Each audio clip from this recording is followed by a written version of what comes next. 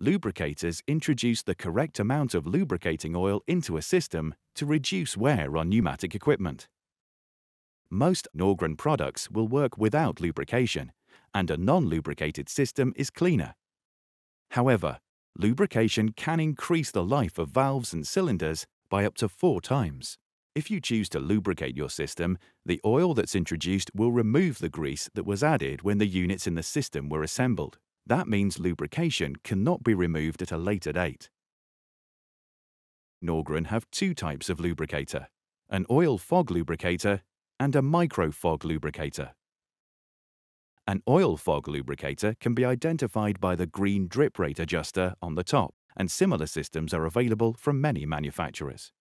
Flowing air creates a pressure variance that sucks oil from a reservoir up a siphon tube before it is dropped into the sight dome, breaking into smaller droplets which are caught in the air and carried downstream. A flow sensor ensures proportionate delivery, and drip rate is adjusted with the control on the sight dome. Each unit has a start point, which is the minimum flow of air required to begin the process. This approach is best used when air is traveling short distances with a high demand for oil, where pipes are level or downward. The oil doesn't travel very far because of its size and momentum. It works well with bigger actuators or air motors. The micro fog lubricator is a Norgren innovation that solves the issues associated with an oil fog lubricator. It's our most popular lubricator, is only available from Norgren, and can be identified by the red drip rate adjuster on top.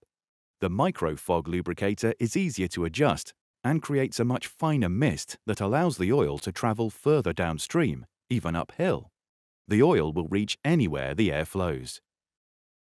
This time, most of the oil that has dripped down from the sight dome goes back into the reservoir. It's only the smallest 10% of particles that get caught in the Venturi effect, sucking them into the outflowing air and downstream.